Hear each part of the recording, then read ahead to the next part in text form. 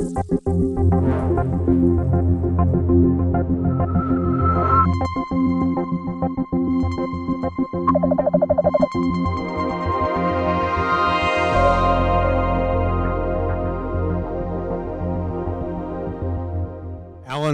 education was at the University of Texas and the University of Colorado in Boulder. He, as director of the Southwest Research Institute in Boulder, he built that organization into one of the leading planetary science organizations in the U.S. He has, I think he's been the PI on something, the principal investigator on something like 20 spacecraft missions or instruments, and of course his topic tonight deals with his PI role on the New Frontiers mission. Finally, I would point out that about 3 years ago, Alan left all of this, all of the science, all of the mission activity, and agreed to go to Washington to take the lead role in NASA, the Associate Administrator for Science, the top science position in the agency. We scientists were delighted. We figured if there was anybody that could shake up the system and make things happen and really make sure science was represented at NASA headquarters, it was Alan. He did all that, and then after a year quit, which may say more about NASA headquarters than it does about Alan. He's now back at the Southwest Research Institute. He's also involved in the private enterprise side, in people competing for the X Prize to send spacecraft to the moon. And for our purposes, most important, he is the leader of the New Frontiers mission to Pluto and beyond. So it is my great pleasure to introduce Alan Stern and ask you all please to welcome him for this talk.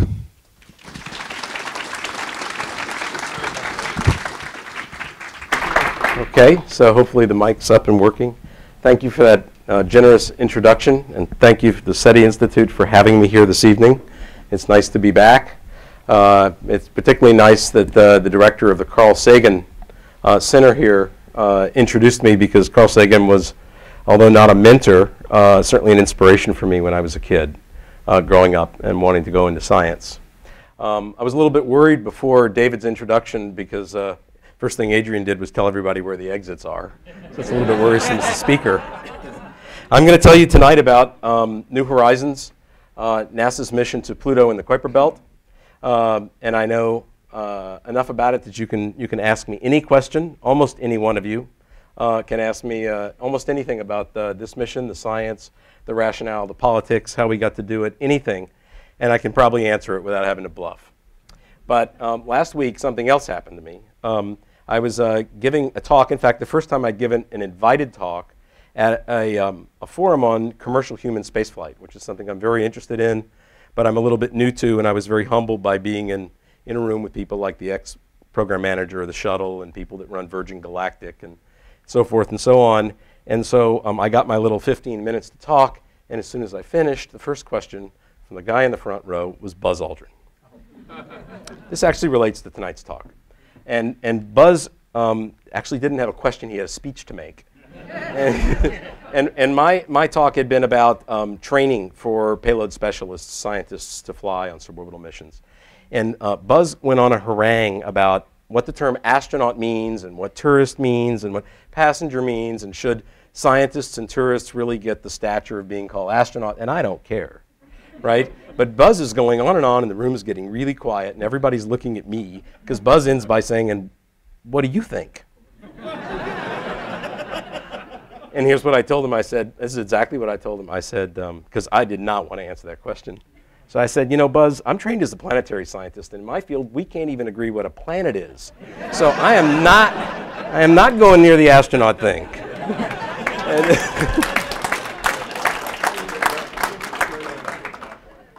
So I'm here to tell you about New Horizons, and I was asked to flesh the talk out a little bit, talk a little bit about myself. And so I'm going to talk about myself at first, which is not always comfortable for a scientist. But for those of you who may have an ambition to go into science, whether as a career or as a hobby, or you have a child or grandchild that's interested in science, I know for a lot of us that are in science, it's a labor of love, and it's something that many of us got the bug very early. I said I would talk about myself. There we go. So here we go with my first microscope.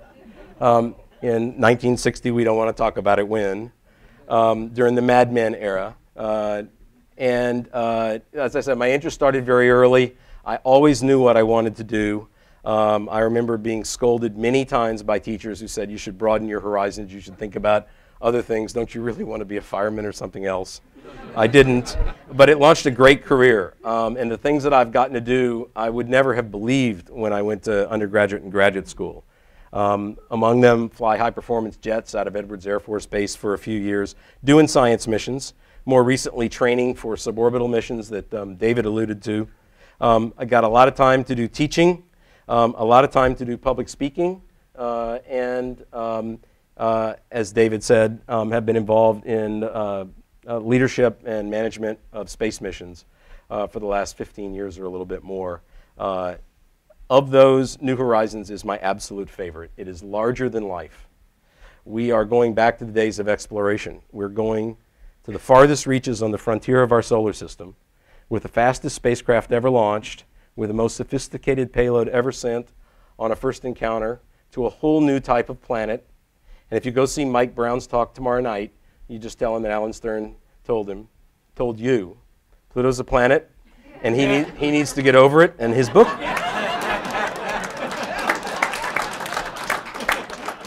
And it's better than that. Then I want you to ask him a question at the end. Ask him how his book isn't selling very well. So here's what we're doing. This is an overview of New Horizons, then I'm going to give you more details.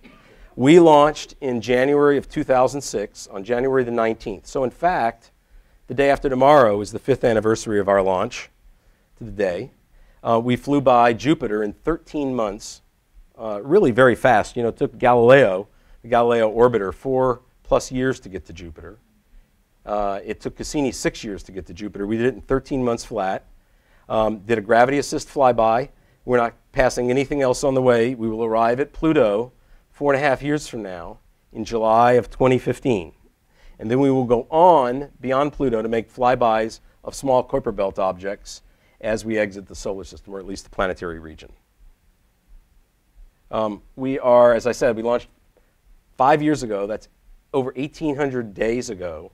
There are very few NASA missions that actually run this long, much less to get to their first target. We spend 9.5 years. So this mission is all about delayed gratification in many respects.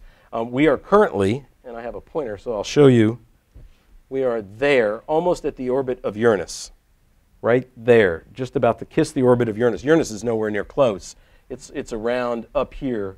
But if you're watching in March, when the NASA Messenger mission enters orbit around Mercury on the 18th, that'll make the news. It'll be all over the news.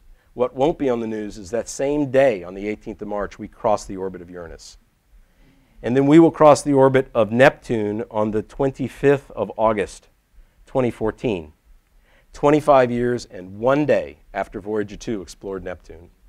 And then Pluto the very next year. And the spacecraft's in very, very good health. And the project team is in very, very good health, which is important on a long mission. And this is the only little bit of politics I have in this whole talk. Everything I'm going to tell you about is something that I'm very proud of, that only the United States can do. There is no other nation on Earth that has had the capability and the will to explore the outer solar system. We are the only ones that can do that. And I'm very proud of that.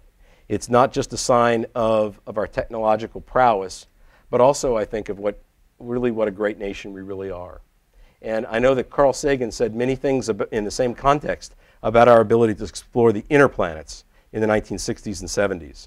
And to be able to be a part, much less to be a leader, of an expedition to the farthest of the planets and to this whole new class of planets on the very frontier of our knowledge is, you just got to pinch yourself every single day as to how lucky you are to get to be involved in something like that. So let me tell you a little bit about New Horizons, and let me start by saying the idea for this began in 1989 with a very small group of young scientists. One of them, at least, is in the room. I saw Fran Bagenal sitting over here. If Fran would raise her hand, maybe stand up. Fran was at the very beginning of this when we just asked, because Voyager was going by the Neptune system. and wasn't going anywhere near Pluto. Well, why can't we get a mission to Pluto? So I think Fran bucked me up or something, and I went and saw the fellow. I bucked you up? Okay. But I remember going to see this guy, Jeff Briggs. Some of you may know him because he was later out here, who was running the planetary program. And I went into his office at NASA headquarters and said, why don't we have a mission to Pluto? And he said, well, probably because nobody's ever asked me to do that before. We ought to study that. And I thought, well, that was easy. we should be there any time now. Little did I know how involved it would be, because we had to raise a lot of money, the better part of $1 billion. Now, how do you get to do it? At the time, back in 1990, the post office was publishing a set of stamps commemorating the first mission to every single planet, Mariner 10 to Mercury, and Mariner 4 to Mars, and Mariner 2 to Venus. And this is the only lousy thing they could come up with for planet number 9. It's not yet explored. Right? Well, this is not how you get a mission that costs the better part of $1 billion, because neither the scientific community nor NASA can throw the better part of $1 billion at a place just because you haven't been there before. Think of how many asteroids and comets and Kuiper Belt objects we have not been to. You have to have better rationale than that. Now, there are other ways to get a mission, and today we have commercial space flight, but this is not how we got to do New Horizons. We thought about it. Some of those products sell pretty well. It's not how we did it. We had to do it this way. This is a map, a sketch map sort of Washington, D.C. You know, like the guy said, why do you break into banks? Because that's where the money is, right? Why do you go to Washington, D.C.? Same reason. And we had to enter this maze. And with Fran's leadership and the help of many people, starting in 1989, we got ourselves inside this beltway in a circuitous maze that resulted in 5 different Pluto mission studies, none of which ever got out of the paper stage, all of which got canceled for one reason or another. And we worked on it really hard. And finally there came a day in the year 2000 where the mission had progressed so far that instruments had already been selected. The science team had already been selected but not yet announced. And the fellow that was running space science at the time at NASA headquarters canceled the whole thing because the price had gotten out of control, which I applaud, by the way. But after however many years that had been, 11 years, our hopes were dashed. But we actually managed to rally both the scientific community and the public to get this done. And within just a matter of months, NASA reversed its course and listened to the scientific community and the public and put out a call for proposals for anybody off the street, any team to form and have a competition for missions to Pluto. It took us 14 years in the end, but we ended up with the money to implement this. And so I have a little message, and some of you know about this, about ground down pencils and so forth. We picked ourselves up off the floor 6 different times, 5 different cancellations, and we never quit. And I think it's very important in life that you teach your children and you teach your grandchildren that it doesn't matter how smart your team is. It doesn't matter what connections you may have. It doesn't matter if you're living at the right time. When adversity comes, what really matters is those people who pick themselves back off the floor and try again. And sometimes have to try again and again and again. And that's what it took. It took people like Fran Bagenal who were not willing to take no for an answer, no matter how many times it was delivered when they really believed in it. But that's not actually all that it took. We actually had to have a good scientific rationale. And there were many scientific rationales to fly a mission to Pluto that you could tell to the National Academy. You know, it's a double planet. We'd never been to a double planet. It has a hydrodynamically escaping atmosphere like the early Earth, and it was a laboratory for studying some of the important physical processes in the early Earth's atmosphere. It had a very complex surface composition and complicated seasons, and was sort of a cosmochemist's wonderland. We had other reasons to be interested, but most important, I think, in the end, what really sold it in the early 2000s was the fact that we discovered the Kuiper Belt in the 1990s. And as we started to learn more and more about this third zone of the solar system, beyond the terrestrial planets and beyond the giant planets, that we started to realize the importance of Pluto and its cohort. This chart deserves a little bit of attention, so let me walk through it slowly. In the lower left, you see a little sketch map of the orbits of the planets the way that you were taught about them in your grade school. There are 4 inner terrestrial planets. They're so squinched in by the sun that they have to do a little pop-up, zoom up for you to be able to see them. Then 4 circular orbits of the giant planets, Jupiter, Saturn, Uranus, and Neptune, and then strange Pluto in an odd egg-shaped orbit with a much smaller mass than either the terrestrial planets or the giant planets. And that was our old view of the solar system. From the time that Clyde Tombaugh discovered Pluto in 1930 until the 1990s, when technology allowed us to find out that there were many things like Pluto in the outer solar system, we really had this very odd view that there was this one misfit, Pluto, because our technology limited us from seeing more of them. And if you looked at a map of the solar system arranged this way on a log-log chart, so that you have mass running up in factors of 10 on the ordinate, and then distance running in factors of 10 along the abscissa, there's a nice grouping around 1 Earth mass and 1 Earth distance for the 4 terrestrial planets, so they're related somehow. They're in a clump. The giant planets look like a clump. And then there was this misfit, Pluto, on the outside. But in 1992, the first Kuiper Belt object was discovered. In 1993, 4 more were found. In 1994, the number was up to about 16. Today, we know of over 1,200, I think, on the list. And we know that we've only surveyed about 1% of the sky. All of our little fields where we take the photographs only add up to a tiny fraction. This is an enormous population in the outer solar system. It's the largest structure, by the way, in the planetary system, the Kuiper Belt. This is a view of the solar system looking down on it from above that yellow dot, the sun. And all those blue dots are asteroids that orbit with Jupiter, called Trojan asteroids. All the red and white dots are objects in the Kuiper Belt. You can see it's really a belt beyond the orbit of Neptune. There's a hole there, not because there's a hole in the Kuiper Belt, but that's a direction that astronomers don't like to look in because it's too hard. It's towards the galactic center. There's too many stars there. And so this is just an observational artifact. And if you notice that there might be things that look like structures, little radial structures like fingers, those aren't really real radial structures either in the Kuiper Belt. That's just that when you have an observing run and you look along one direction and you discover 6 or 7 objects spread out in distance, it gives you the impression that there's a little string of them in a row. It's just the ones you found that night or that week. Okay? But one of the surprising things about the Kuiper Belt is that it's littered with small planets. It's not just that we have things the sizes of asteroids, 50 kilometers and 100 or 200 kilometers across, but big guys that are 1 in 2,000 kilometers across. And in fact, these are all real objects in the Kuiper Belt, some of them have real names like Sedna and Pluto. This one is now called Eris, and it's not much bigger than Pluto, as you may have recently heard. In fact, it's probably either the size of Pluto or slightly smaller. These are their real colors when we know their colors. Some are pink and some are gray. Some are just sort of neutrally reflecting ice balls. Some of them have satellites, little ones or big ones. This is a huge revolution from what we knew when I was a kid, and I think most of you were a kid growing up.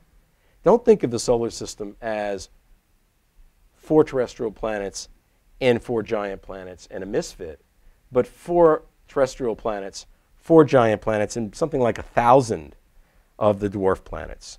So who's crying now, right? Right? What's the dominant class of planet in the solar system? It's the dwarf planets that we didn't know a thing about except for oddball Pluto until 1992, right? It's really a revolution. I like to say to school kids so they can remember it, don't think of 9, think more like 900, okay? And this is upsetting to some people. Even some Caltech professors can't deal with the fact that there are too many planets to remember their names.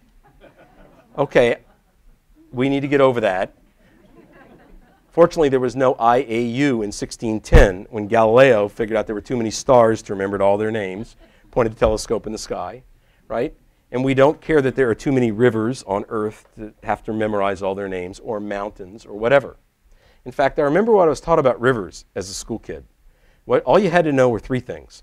You had to know the names of the 7 biggest rivers, that there were an unimaginable number of other rivers, and the names of the rivers near where we grew up. In my town, it was the Mississippi River near New Orleans. But that's probably what school kids of the 21st century will learn about the planets. That the solar system is really good at making planets, mostly little ones. That the Earth is once again displaced from the center of the universe. Carl would have been very proud of that, I think. And that you don't have to know the names of all of them. You only have to know that there are a lot, and maybe the names of the famous ones. The first ones that we knew about, for example, the biggest ones. The ones that we sent spacecraft to explore, where we have really good data sets. And you know, in the rest of astronomy, we don't care that there's a big range of sizes among objects. These are some stars. Maybe you know the names of these of some of your astronomers, like these supergiants like Antares and Betelgeuse, and giants like Aldebaran and Rigel. And if you look really hard, there's a little dot of a dwarf star, still a star. It's called the sun. It's really hard to see down there. We have a similar situation now with planets. It's quite analogous. Now I'll stop here on my soapbox about what's a planet and what's not, but I'd be really happy to take any questions at the end if you want to talk about that, and bone up before you go see Mike talk in a night or two. I'm going to go back. I just want to stress one thing, if I can get the right slide, I hope, there, is that these objects like Pluto, shown here to scale with all the asteroids that we've ever had flybys, those little fly specks in there, these are very large objects by any human standard. Pluto's surface area is like North America. Okay? So when somebody holds up a marble and says it's a dwarf planet, it's not really a planet. It has an atmosphere, it has multiple moons, it has a core, it has polar caps, seasons. We can go right on down the list, every attribute that other planets have, except it's smaller. So just like a chihuahua is still a dog, dwarf planets are planets too. And because of that discovery of the largest structure in the planetary system, coupled with the realization that the solar system made this whole new class of objects we didn't have any experience with after 40 years of planetary exploration, in the last decadal survey, not the one that's just finishing up now, but the one about 10 years ago, this mission to go explore Pluto and the Kuiper Belt rose to the very top of the heap. And NASA had challenged us that to get the money, we had to not be in the A list, but at the top of the A list. And you know, the good news in that was that after the scientific community ranked this as the #1 priority for a medium-scale mission, that the system really worked. NASA, which had been opposed to doing a Pluto mission, put it forth, and Congress and the administration actually followed up on it, and we finally got that money 14 years after Fran and I and a few other friends started in 1989. In 2003, we got the authorization to actually turn designs into metal and circuit boards and all of that, and off we went. Now, in 2001, our team, New Horizons, had proposed this mission in this nationwide competition that I talked to you about. And our team happened to come out on top. And as a result, we were selected to put it in design phase, but we still hadn't got the money. Actually, the list of people on the science team is here, but the number of people that got involved by the time we built it was in the thousands. I'm not exaggerating. Including the launch vehicle, at one point, 2,500 people were working on New Horizons at once. That's not exactly what you learn to do in graduate school, manage a project like that. But fortunately, we had two very talented project managers, Tom Coughlin at the beginning at the Johns Hopkins Applied Physics Lab, and Glenn Fountain, who's actually here in the room somewhere. Where did Glenn move to? There's our project manager, Glenn Fountain, who's been with us ever since we were still in paper stage and just decided not to retire till we get to Pluto. And then I also wanted to point out, because we're here in the Bay Area, that quite a fraction of the science team comes from either NASA Ames or Stanford or other institutes in the area. Those names in green are all local to you. That's probably about 20% of our nationwide science team. That's the cover of our proposal. We were selected on 29th of November 2001 to get started. We were then promptly canceled the 1st of February by the incoming Bush administration because the Pluto mission was over budget. We hadn't even had a contract yet.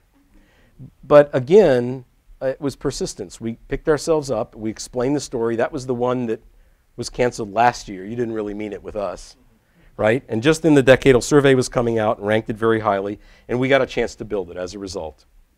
NASA had given us some requirements, basically a list of what you must do and should do. And I would like you to know the 3 top things that we have to do at Pluto, that we're contractually bound to do. We have to map Pluto and its moons with cameras.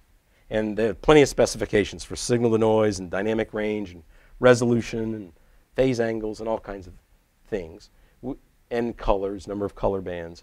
But also, we had to map their compositions. So at every location, at some specified resolution and signal noise and sensitivity, we have to be able to establish a spectrum so we can tell what every spot is made of across Pluto and its moons. And we had to characterize the structure and composition of the atmosphere and measure its escape rate. So that's like a three-legged stool. You must do all three. You can't pick any two out of the three or the stool will tip over. And you had to prove your ability of your spacecraft, your team, your mission operations concept, the instruments, everything to carry that suite of investigations out. And then NASA said, if you would, try to accomplish these important but not mandatory requirements that are listed. I won't read them.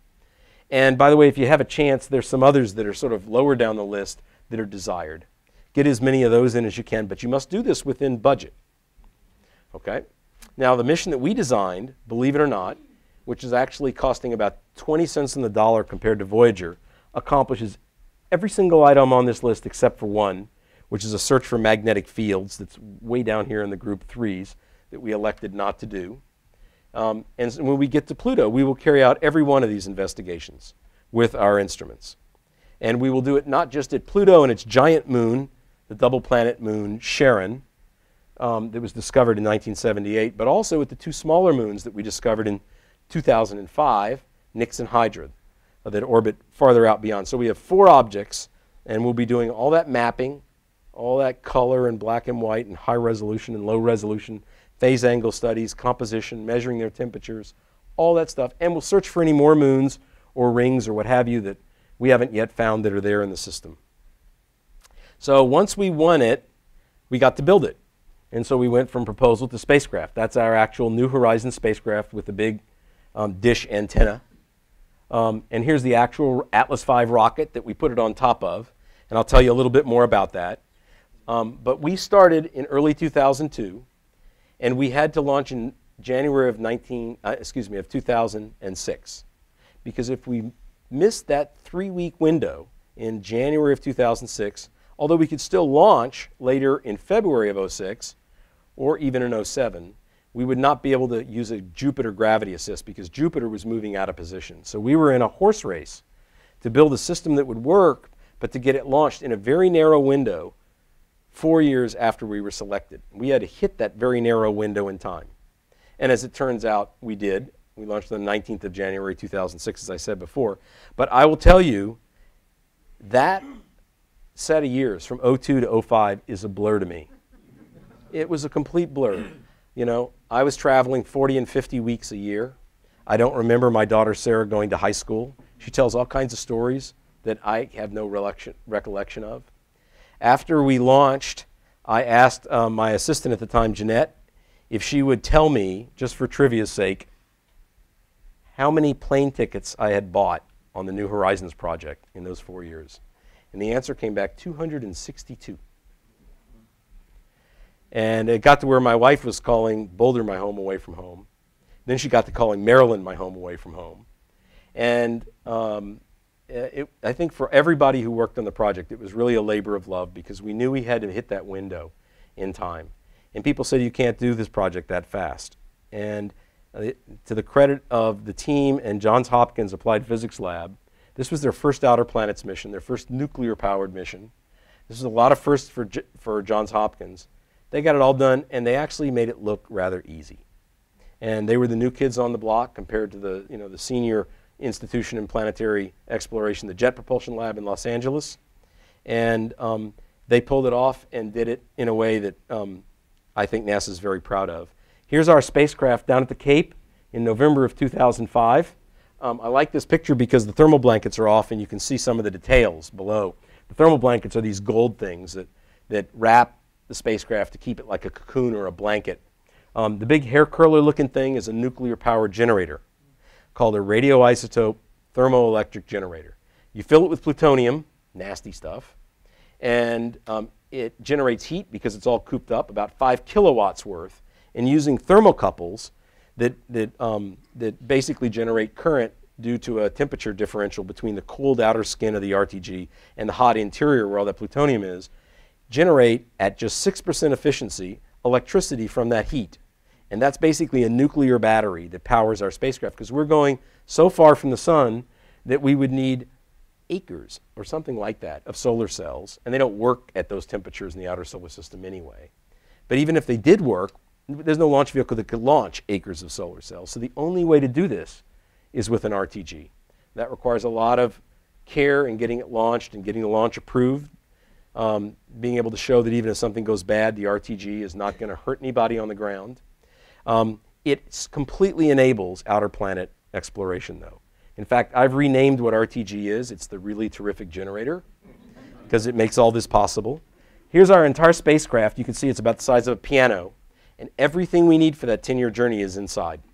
And like Noah's Ark, we have 2 of most everything, right? So we have 2 sets of thrusters.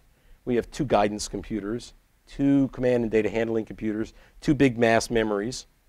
We have 2 of mostly everything except the structure, the dish antenna, and the instruments. Now we have 7 instruments, but we don't have 2 copies of each instrument. This is a map for those of you that are more technical of the spacecraft, and it just shows, you can see there are 2 big blocks here, and lots of things have their twins, and it's just sort of a prop for me to use to say that we have 2 of mostly everything on board, so we have backup systems. Now it turns out we're 5 years into the flight, knock on wood. We're not using any backup systems yet. We've checked them all out. Every year we make sure they're still working, but we're operating entirely on all of our primary systems, and they all look very healthy. We have a couple of little software bugs that catch us every now and then. I said something on our Twitter page about our computer fritzed out on us again. It's the 2nd time this year, and somebody tweeted me back as I wish I could get my PC to only do that twice a year. So even though we think it's a little bit of more than an annoyance, a worry, really the spacecraft's in very, very good health. New Horizons carries the 7 scientific instruments I mentioned earlier. They're listed here. Very briefly, we have an ultraviolet spectrometer to measure the composition and structure of Pluto's atmosphere and to search for atmospheres, particularly around Charon, its very large moon. We have an instrument, Alice and Ralph. These were named after the honeymooners. Ralph is our main imaging system, our color imaging system, and our ability to do spectroscopy to map the composition of the surfaces of these bodies. We're carrying, and we're very proud of this, the first ever student-built instrument to go to the planets, built entirely by students, mentored, of course, by professors and professional engineers. And it's actually counting dust hits across the solar system. It's an impact detector, which will be a very, very powerful experiment when we get it in the Kuiper Belt, because there's strong analogies to some of these disks we see around other planetary systems. LORRI is the long-range reconnaissance imager. It's like our long focal length camera that will allow us to do a number of things. Start very far out in terms of making news about Pluto, not just days, but months out. We'll be able to beat Hubble resolution.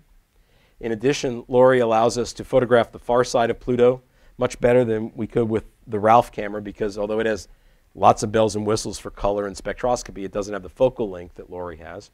And finally, LORRI, because it's nearly a spy camera being sent to Pluto. If we flew it over the Bay Area today, at the same altitude, we'll fly over Pluto and look down here, we would see this office park and count the buildings in it. And some of the very largest buildings, we could determine their shape. So it's a pretty good reconnaissance camera. SWAP and PEPSI are plasma science instruments that will measure the composition and density of material flowing off Pluto's atmosphere and the standoff distance between Pluto's atmosphere and the incoming solar wind to tell us about that escape rate. And then REX is our radio science, which will be used to probe Pluto's atmosphere with radio signals sent from the deep space network on the Earth, and also to measure the temperature of Pluto's surface. So as I said earlier, this is the most sophisticated set of instruments ever to fly on a reconnaissance mission, first reconnaissance mission to a new planet. And that's mainly because our instruments were built in the early 2000s. And the previous first mission was the 1989 flyby of Neptune by Voyager, built in the early 1970s. So we were a light year ahead in terms of instrumentation capability. Took advantage of that. This is how we get to Pluto quickly. It's really simple. You build the smallest spacecraft you can get away with, the size of a piano. You buy the biggest rocket anyone will sell you. And then you buy an upper stage you stick on top of the rocket. This thing is 221 feet tall, 22-story downtown building called an Atlas V. And inside of it is a little hood ornament called New Horizons. So basically, you buy a really big rocket and essentially launch it empty. So the burnout speed is just unbelievable. When we left Earth orbit, We crossed the orbit of the moon the same day in about 9 hours. That's 0.3 days. When I was a kid, Apollo missions would go to the moon 25,000 miles an hour, and it took 3 days. We did it in 0.3 days because this Atlas gave us this amazing loft combined with this Boeing upper stage on top of it. This is in the final preparations. I always loved this slide because when I was a kid, I made model rockets. I could never get the decal on straight, but NASA knows how. So that was always good. This is my favorite picture of New Horizons, and it's not because I'm in it. This is actually the day that we fueled the RTG inside the spacecraft. That's kind of a hazardous operation, and very quickly wanted to close the door. So I like this picture because it's the last time anybody saw New Horizons. Really, moments later, they whisked me away from the PI's picture, and then they closed the door. No one has ever seen New Horizons since. This is the science team down at the Cape during the time of launch. It really took something like this to work that hard during all those years, 02 to 05, 24/7, where weekends were sort of something somebody else had. But when we got right down to it and went around the table at the Cape, everything was go. And we tried to launch on the 17th, I think it was the 17th of January and the 18th of January. And bad weather caught us both those days. And the next day, the 19th, we did launch. This big 220-foot tall downtown building went supersonic in 28 seconds, going vertical. I've never seen anything like it in all my life, including flying some pretty hot jet fighters. It was unbelievable to see a downtown building take off like that. And as I said, same day we were crossing the orbit of the moon and off across the solar system, as I described earlier. So I'll tell you a little bit about our flight plan. We spent the first 6 months checking out the spacecraft, its backup systems, getting corrected on course for engine firings, learning to operate the spacecraft, which you can do some of on the ground, but really you have to be in flight, and getting all of our instruments checked out and calibrated. And then all of a sudden it dawned on us, you know what?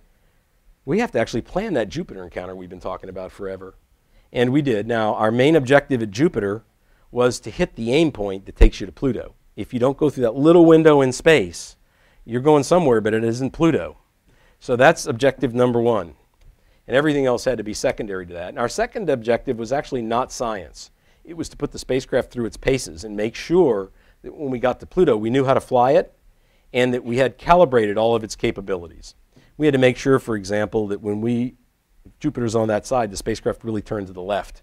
We didn't want to turn in the opposite way. Or when we try to do image motion compensation and steer with the motion, that we weren't making the problem worse, but actually making it better. And that all the instrument modes worked, and the stuff we put on the recorder could really be pulled off and sent to the ground and made sense of, and all those other things. And then we had an opportunity to do science. And so we snuck in a little bit of science. In fact, there were 700 scientific observations at Jupiter. And they went spectacularly well. We ended up with a cover of the journal Science in 2007. This is an actual picture of Jupiter and another of its lunar moon-sized satellite Io with a volcano going off for show at the top, right, Tavashtar, made by New Horizons. Actually, these two pictures were made separately, and there's some New Horizons color added to a black and white, so it's a little bit composed for the cover, but we got all kinds of great results, from the magnetosphere of Jupiter to its weather, from studies of the satellites to the rings. Even look at this. These are multiple volcanoes going off on the backside of Io. There's Tavashtar up at the pole, Jupiter's rings. Just a lot of good stuff. And for being the 8th mission to Jupiter, we still could turn up good stuff, even after the Galileo orbiter mission that had been there for years and years.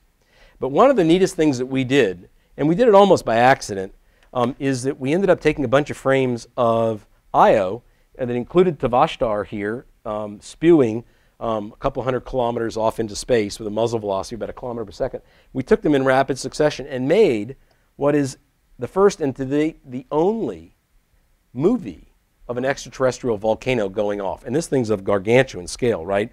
It's not like Etna spewing up 10,000 feet, right? It's going up hundreds of kilometers into space. And so I'm going to show you that movie. Now, it's only 5 frames. So it's what we got. But it's pretty good. I'll show it to you twice. Here it goes. Ready? But watch Tavashtar going off in real time. Ooh. So I'll show it backwards. I'll show it forwards again. That's it. Anyway, I think it's really cool. It's really, really very pretty. And thank you. And then we left the Jupiter system. This is an actual not composed shot of 2 of Jupiter's large moons, again, including Tvashtar. By the way, this is real color. And Jupiter at high phase. And then off we go across the solar system to Pluto. It's 2007. It's going to take till 2015. That's 8 years. I remember telling myself in 2007, that's 2 presidential administrations. What am I going to do with myself for 8 years? How do we keep this team together, keep practiced? How do we become good stewards of this spacecraft? Voyager did a mission that was 12 years, but they had flybys every other year, or every 3rd year or something. Jupiter in 79 and Saturn in 81, and then 85 and 86 they were at Uranus. They had plenty of things to do along the way. They call it space because it's empty. We are not passing anything along the way. And so what we do is every year, and these are the years, 7, 8, 9, 10, here we are in 11, blah, blah, right? Our job, mostly Glenn Fountain's job and his team, is to take care of that spacecraft. Update the software when we find bugs, put additional protections in the autonomy software, recalibrate the instruments, and also keep the cost down. We are operating on a very small team, just a couple dozen people. I don't think anybody on the project works full-time, not a single person. I once sat next to the Voyager project manager on an airplane by accident, and I said to him, "Doug, how many people did you have on Voyager?" And he said, "Well, it depends on when. We were down to a skeleton crew at Neptune. It was about 150 people." Right? But they didn't have the computers we have today. But our little team not only has to operate this spacecraft, plan everything, conduct all the science that we do, but in addition, we have to plan our Pluto encounter. So the way we do that is something like a yin-yang process. During the summers, we actually operate the spacecraft, take it out of hibernation. The rest of the year, about 9 months a year, it's mostly in hibernation. We have to do little tiny wake-ups now and then to correct the antenna pointing or something. But mostly because the spacecraft is sleeping, the operations team can go work on planning the encounter. And that's what we've been doing. We're very, very far along in that. In fact, next year, in 2012, up on the spacecraft, we will conduct our first rehearsal of that encounter, a partial rehearsal, a full rehearsal the year after in 2013. Whoops. Okay, so we are now deep in cruise. We're starting to feel like we can see a light at the end of the tunnel. We are really looking forward to 2015. 4 years ago, we were just pulling up to Jupiter. 4 years from now, we'll be just pulling up to Pluto. A lot of people think, you did all this for like a weekend at Pluto when you're really close. But we are going to start in January and then end in July. It's 6 months of encounter science. Now, admittedly, the best stuff is at closest approach. But we begin our formal encounter operations in April. Our closest approach is on July 14th. It's Bastille Day, so it's easy to remember. Storm the gates of the Kuiper Belt. And then continue to take science for a few weeks on the way out. We'll fire our engines to go off to Kuiper Belt objects. And we'll be transmitting data from these very large solid-state memories down to the ground for months. This is a sort of a map of what we call approach phase 1, 2, and 3, near encounter phase, and departure phases 1, 2, and 3. And we are architecting all of those and writing the sequences for them on our cruise to Pluto with this very small team, and then practicing those on the spacecraft ground simulator that lets us actually run through all the sequences and test how they work. And we start in the middle with near encounter phase, which is most important, and then what we call core encounter just around it. And now we finish that, and we're working on approach phase 3 and departure phase 1. And then as we move outward to less intense phases, we'll be getting closer to Pluto. In fact, we'll plan approach phase 1 and the last departure stuff actually almost in real time, the way that we plan normal operations when we're cruising. But we'll get all the hard parts done before we get to Pluto, and we'll rehearse those not just on the ground simulator, but up on the spacecraft.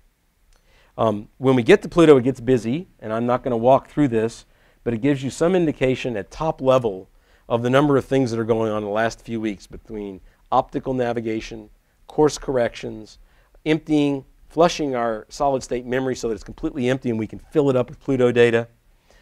Early observations on approach, lots of spacecraft maintenance, instrument checkout activities. It's going to be a very busy time. Now, Pluto, you may not know this, like the planet Uranus, is tipped on its side.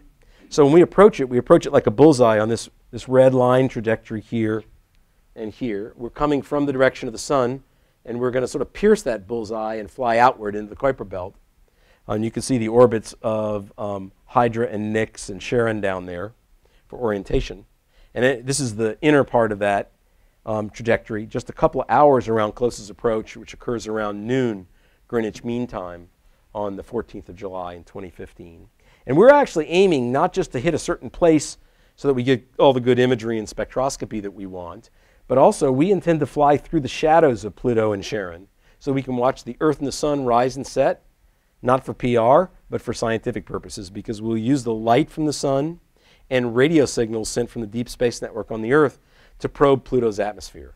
To do that, we have to fly through those very narrow shadows. And that's the trick, that's the navigator's trick on this mission. Okay? When we get it really in, this is our flight plan, what it looks like in even the next level of detail. Every one of these things that looks like a little battery is a separate observation, color-coded by instrument. So the orange ones are the Ralph instrument, and the blue ones are the Alice instrument, and the green ones are something else, and the yellow ones are something else again. The red ones are yet another instrument, right? And you can just, I don't want you to do anything except just get the feeling that in the last few hours, the number of different things that we'll be doing, take different kinds of maps, different kinds of spectra, thermal measurements of Pluto, its 3 moons, search for other moons. It's going to be very, very busy, very jam-packed. We have filled not only the solid-state recorders, we can calculate how much data from every observation. We're filling them almost to the brim, just leaving a little bit of room for error. But we're also filling the command memory. There's only so many commands you can put in the spacecraft buffer. We're filling that up as well to get as much done in this very precious 9 days of closest approach right around Pluto. Yes? And they're Alice best. What is Alice best? That's the best resolution measurement by the Alice instrument, which is almost blind. So it doesn't make a very good best. But these are the sorts of revolutionary things that we will do. First, as I said, it's not a weekend. It's 6 months of encounter science.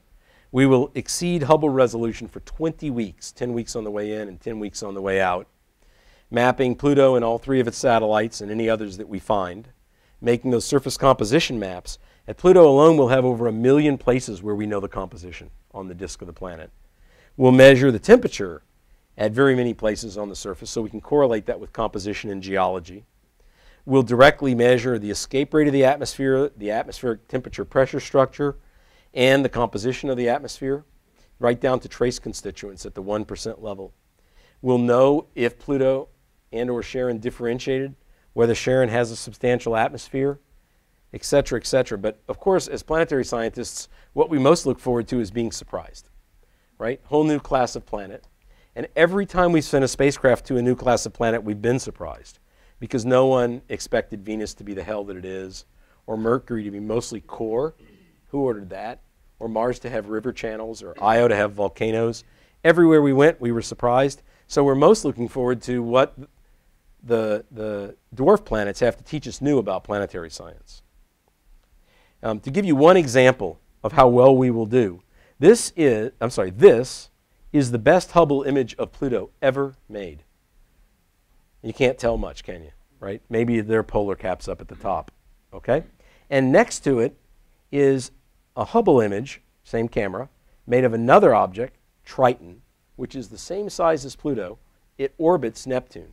It used to be a big Kuiper Belt dwarf planet, but Neptune captured it into orbit. This is what it really looks like from Voyager. This is the best Hubble can do. So you can imagine how much better than this one could do if you sent Voyager to Pluto. But with New Horizons, we can take little spots that Voyager could hardly see inside and do that. We get down in our very best imagery to 75 meters per pixel. Now, we can't do that everywhere. We don't have enough time. But we will map it very, very well all the way across the disk of the planet. And even on the far side, it will have imagery that it's about as good as if you take your home binoculars out and go look at the moon. So we'll have the basic geological pattern and composition and temperatures everywhere across the planet and its moons. And then we go off into the Kuiper Belt after that. NASA likes to brag about firsts. There are a lot of firsts in New Horizons, not just being first to Pluto. The first planetary mission launched since 1977. In fact, by the time we get there in 2015, half the Americans, half the people in this country, will not have been alive at the Voyager encounter with its last planet, Neptune. So this will be all new. Like to my kids, they were all born since that time. First mission to explore a double planet, an ice dwarf, first the Kuiper Belt, lots and lots. You can read it for yourself. Like I said, it's a little bit larger than life for those of us that are involved. And it really is about a team. This is the science and core engineering team, but as I said, hundreds, and in fact, counting the launch vehicle, thousands of people were involved in building it. And a number of those people are in the audience today. If I could ask the people involved in New Horizons to just stand up and the rest of you to thank them, I would really appreciate it. Could they stand up? Cindy, stand up.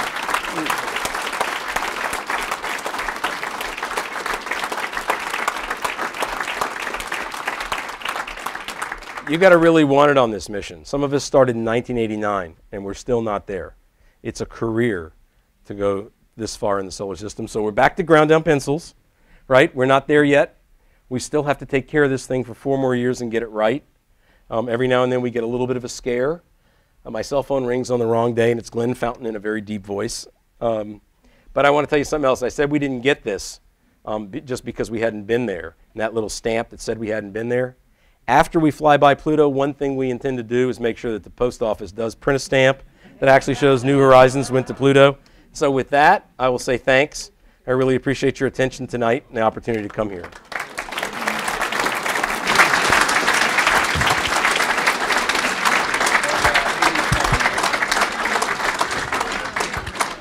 Time for questions? Yes.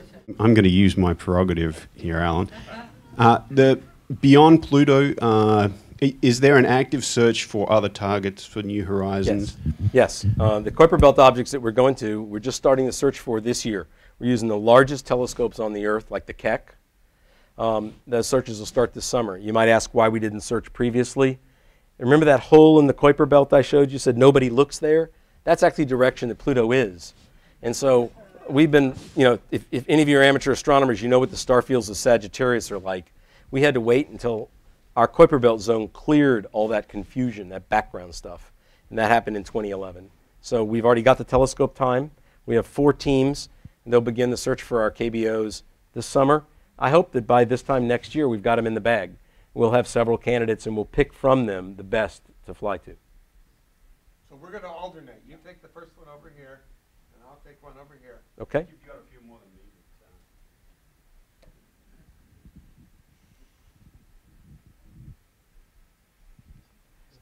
Okay, go ahead. Okay. You mentioned that you're really hoping to find some surprises at Pluto.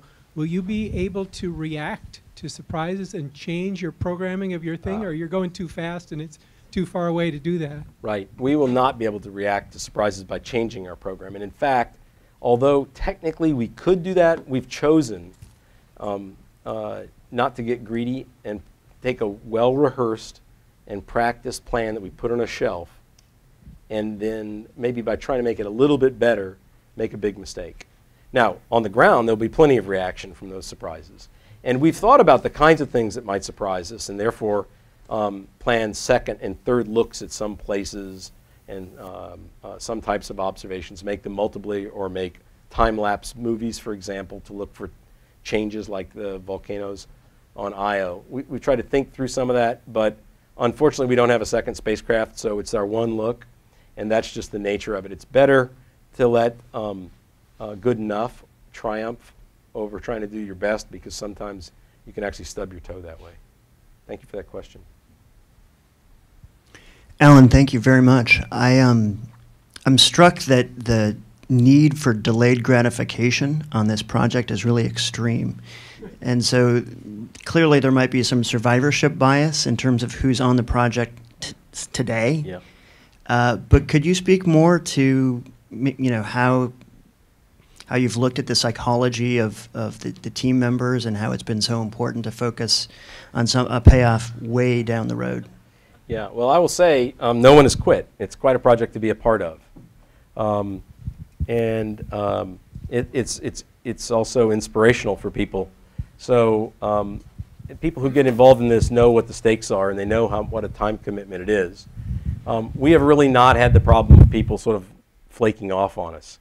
And I think that may be a selection effect based on being in the space business. In fact, when I talk to my neighbors, one of them is a car salesman, for example, and his horizon is always this month or this quarter. But in the space business, any space mission takes years to develop and years to carry out generally. And so people in this business are used to these longer time scales. And we just haven't had that problem. But the place where I think the most persistence was required was getting canceled over and over and never getting out of the paper stage, and people coming back at it again and again just to get the thing started. But once we got it started, it was much easier. It was very real to really be a part of a big enterprise like that. I know you're expecting to be surprised, but if you had to pick one of the imaged moons or planets to as a guess as what it might look like, could you take a guess, or do you guys have a pool, anything like that? We actually had a pool of guesses made in 1993, long before we ever got New Horizons approved. We had a scientific workshop in Flagstaff, Arizona. All the world's Kuiper Belt and Pluto experts came, or almost all. And at the end, we let people write their predictions, and we put them all in an envelope, which is still sealed to this day. Right, there are about 90 predictions. But I reveal mine, so I'll reveal it to you now. Because I asked a lot of people at dinner that night, and I heard things like, oh, you know, the methane mixing ratio is really going to be higher than the carbon monoxide mixing ratio. That's what I put down. You know, and very detailed predictions like that. But I, at the time, was reminded of just how floored we were at these discoveries, like I mentioned, like, you know, river valleys on Mars or volcanoes on Io. And so my prediction is still sealed in that envelope. And if you open it, I'm the only one that's guaranteed to be right. Because when you open it, it just says two words. That what we'll find is this, something wonderful.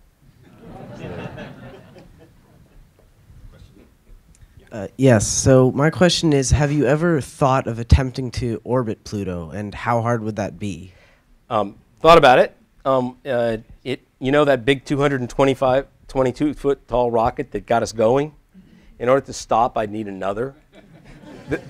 Strapped to New Horizons right now. And even if I could stop, then I wouldn't be able to go on to the Kuiper Belt. So this is a flyby mission. Like all the first missions to the planets, we always do flybys before orbiters. I don't know how old you are, but I think the orbiter mission, you should be PI. Right? And I'll be watching from the sidelines.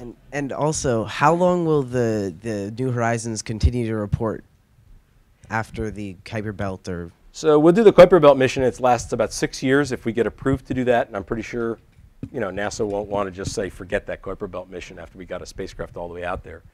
But we could go on beyond the Kuiper Belt. There won't be any planets or even objects that we know of to fly by. But there is some valuable things like the Voyager mission is doing now in terms of exploring the outer heliosphere. And I used to say that that just wasn't my job. My job was to run the thing out of fuel in the Kuiper Belt, doing the best job we could. But lately we've come to realize that we could probably run a 30-year mission after the Kuiper Belt on the very last kilogram of fuel. So my knees are weakening, and I'm pretty sure we're going to give them 1 kilogram of fuel, and they can go on into the 2050s exploring the heliosphere. That's what we'll probably do, but that would be a second extended mission. Alan, since you got the RTG working for this mission, have you now got RTGs set up?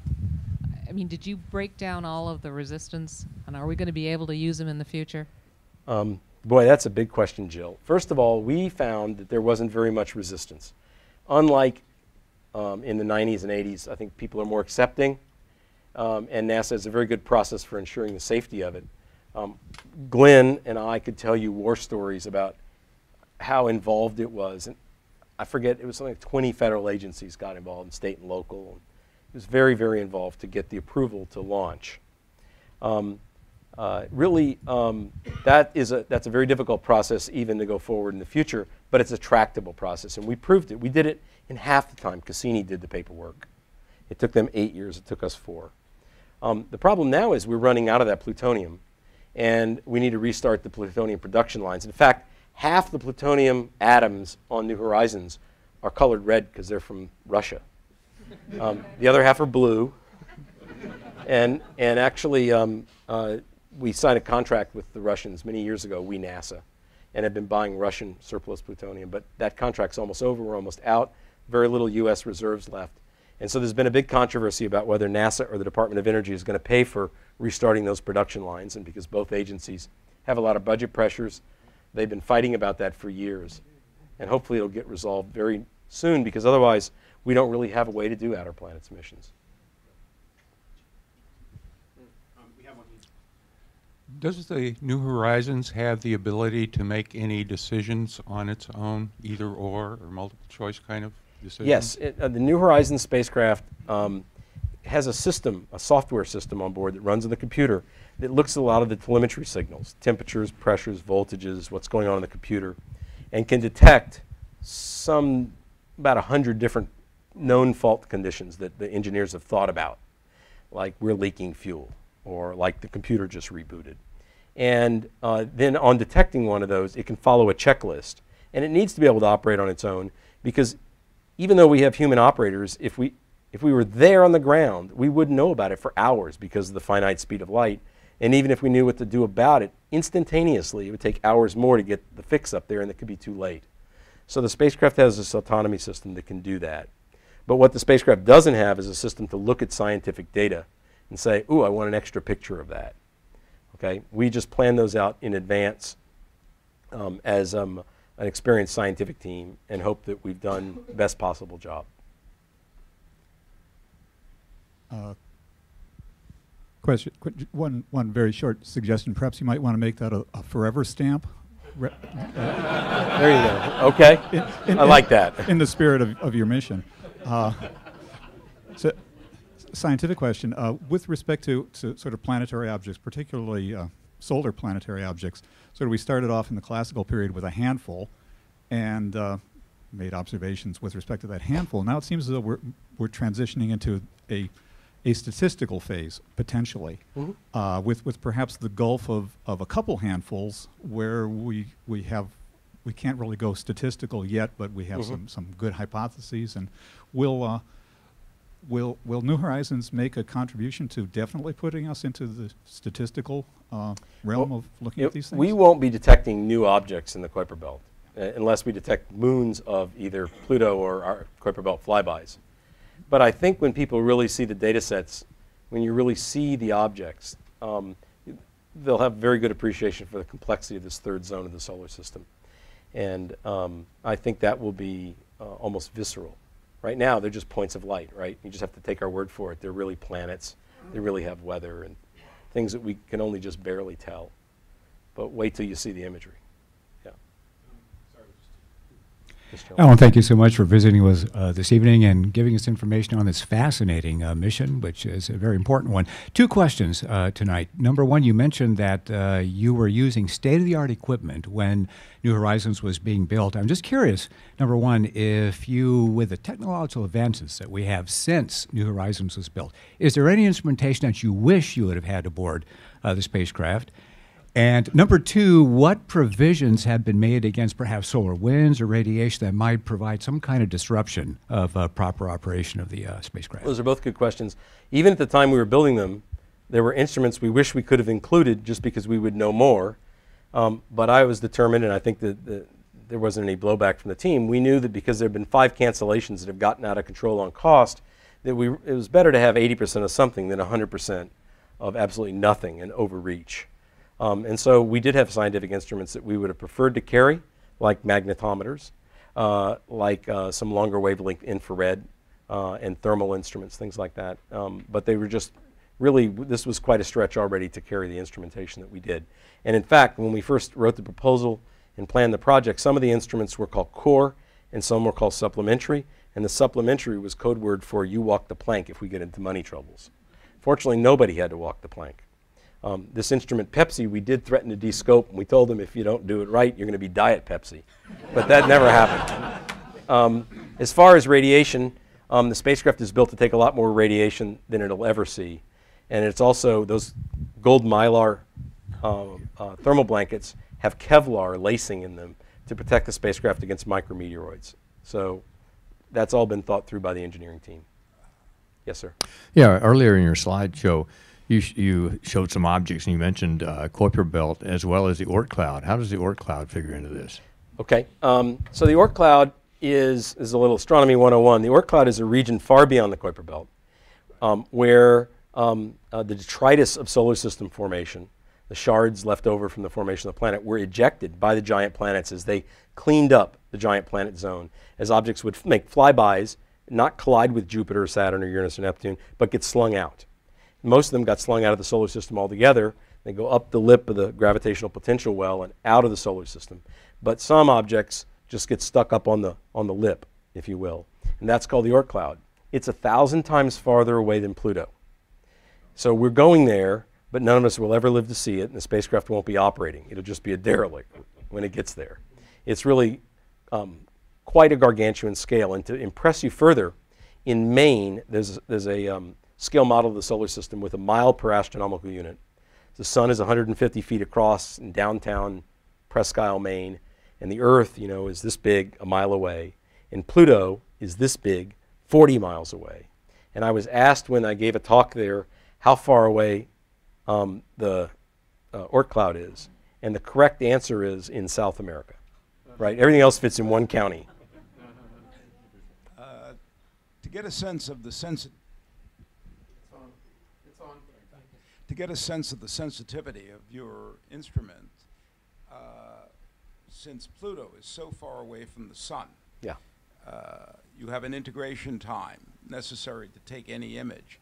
Can you give a sense of how sensitive the instruments have to be and what kind of integration times you have to accomplish in order to get data? Yeah. So at Pluto, being 32 times as far from the sun as the Earth is, the light levels are 32 squared, or about 1,000 times lower. And that just sounds terrible. But you notice all of our instruments are pretty small, and all of our integration times are pretty fast. They're fractions of a second, typically 100 milliseconds or something, right? So people always think it's dark, but actually the sunlight at Pluto is several times the brightness of the full moon. And if you've ever been on a camp out and read a book by the full moon, you know it's not so bad. And we have lots of cameras on the Earth that you can buy at Radio Shack and at Best Buy that'll operate at those light levels. So really, maybe Popular Mechanics wants it to sound heroic, but the light levels aren't that bad. They're like at dusk. And our instruments are built to deal with that, in fact, to operate all the way across the Kuiper Belt where it's even dimmer. But it's not so dim. It's not like being in a pitch dark room. Considering the over here, yeah, there considering the extreme distances that you're transmitting from, what kind of data link speed do you have for the data coming back from the spacecraft, and how long do you expect it to take to get all that data back here on Earth? Right. So we made some compromises in order to make the mission affordable and doable, and one of them was to have a relatively low data rate. We will transmit our very best data rates from the far side of the solar system, from Pluto. Very best we'll ever hit is about 3,000 bits per second, and you would never read your email at that bit rate. It would drive you crazy, okay? That's still 100 times faster than the first missions to Mars, operating at much closer range, but very slow compared to modern day data rates from spacecraft, which can be megabits or even gigabits per second from the moon, for example. So it will take us months. And our entire philosophy is we take data like a fire hose while we're there, and then we spool it back to the ground over months. And so, again, there's going to be a lot of delayed gratification because the imagery is all going to be on the spacecraft in July, but you won't be seeing a lot of it on the ground until August, September, October, November. Is it X-band? It is X-band, and there are other frequencies we use as well. I know you've said that you're looking forward to the surprise. But the question I have, is there one burning question you have about the Kuiper Belt that you're looking forward to an answer either yay or nay, or I never expected that? My own question would be how active these objects are on their surfaces and in their interiors. For example, the question of whether Pluto has an ocean in its interior and whether it might have volcanoes or geysers going off, or even, as some people postulate, pools or rivers of cryogenic liquids.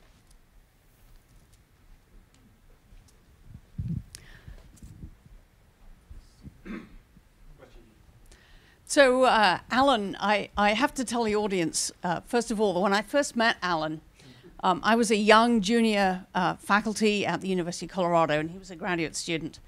I had spent well over a decade studying the giant objects of the solar system. Jupiter's magnetic field was my area of speciality, and I was particularly interested in exploring, you know, the big planets with the big magnetic fields. Along comes this graduate student who says, why not study Pluto? And I'm thinking, why? It doesn't have a magnetic field, it's a tiny little object, it's at the farthest distance of the solar system, why bother? He kept at it and persuaded me that it was worth joining him on this venture, and it's been a great adventure. And, you know, the thing that's most impressive about him giving this talk, he gives this enormous amount of credit to the people around him who've done a fair amount of work, but he's the guy who has the persistence and has made the mission happen. So he deserves a lot more credit than he gives himself. But I have a question. Good. Now that we are past that part.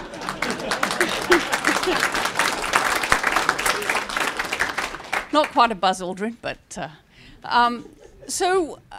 what do you think is the most exciting, important place to go in the solar system to do planetary science other than Pluto? What's the next step? What's the next big challenge? Yeah, so I used to be in a position to actually make that happen. And I do think that the belle of the ball, the most important place where you can make the biggest difference, make an investment, is at this very large moon of Saturn called Titan, which I think has the most revolutionary things to teach us both about the physics and chemistry of active planetary bodies as well as about astrobiology. And I hope that NASA spends a whale of a lot of money on a flagship mission to Titan in my lifetime. Thanks, Fran.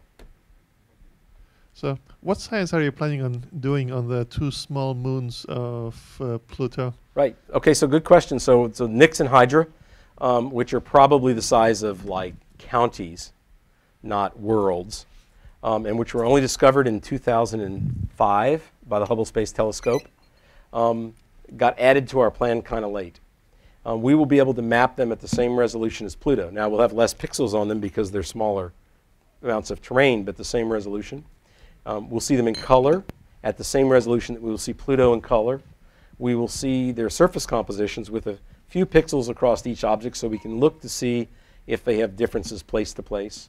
On one of them, we will be able to get a sense of its surface temperature, direct sense, not just something we can calculate from its brightness and where it orbits in the solar system.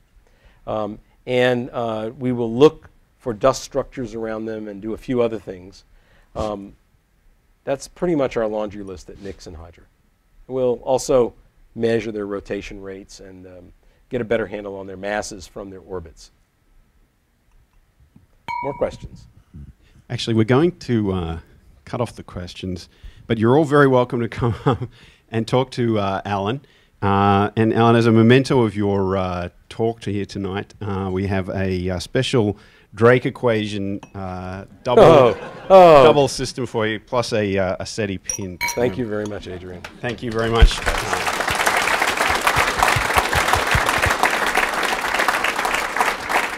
Okay. Chardonnay and equations. What could be better? Okay. Well, thank you all very much. Thanks for coming this evening. Thanks for inviting me. And see you in 2015. Stay tuned. We're going to blow your doors off. And if you can't wait till 2015, remember we've got another talk next month. Mike Ahern is going to come and talk to us about the stunning photos they've got back from Epoxy on February 17th. So we'll see you back then. Thanks again. Thanks very much, everybody. Okay.